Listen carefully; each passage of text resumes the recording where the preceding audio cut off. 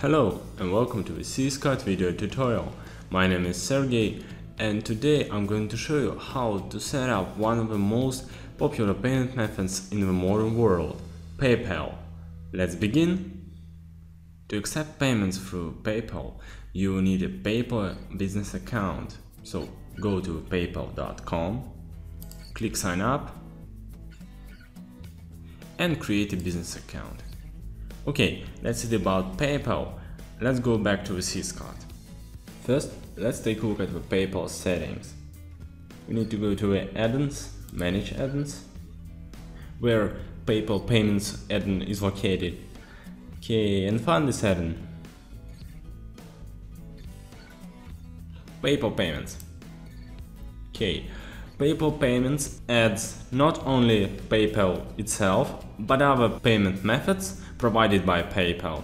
PayPal Express, PayPal, what else? PayPal Pro, PayPal Standard and others. Okay, here, instant payment notification settings, override customer info.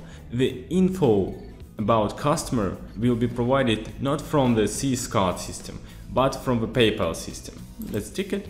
PayPal order status conversion map. Transaction status, order status. Here you can correlate statuses of PayPal with statuses of eCommerce and add PayPal logo settings if you wish. Save. Done. Now let's go to the administration, payment methods and add PayPal as a payment method. Add payment method, name, PayPal, processor. As you can see, there are lots of processors related to PayPal, but we need the standard one. Just simply PayPal. Okay, template, we cannot choose the template because this is the online processor. Okay, payment category. Internet payments. Alright, user groups, that doesn't really matter. You can add payment instructions if you wish. Add an icon, which I recommend. Surcharge title. That doesn't matter for now. Configure, that's what we need. Here you need to enter the data of your business account in PayPal in order to accept payments from the customers. Alright.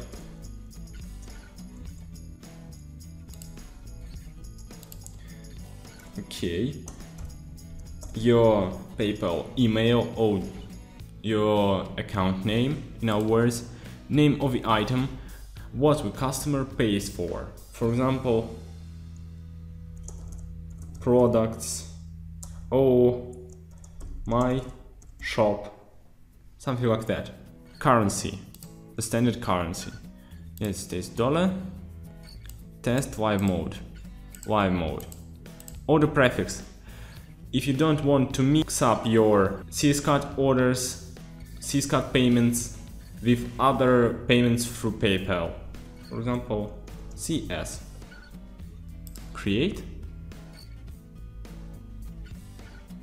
And that's it. You can also set up an auto-return function in your PayPal account. Hope you found useful our PayPal functionality. There is more to come. Stay tuned. Thanks for watching and see you in the next eCommerce video tutorials.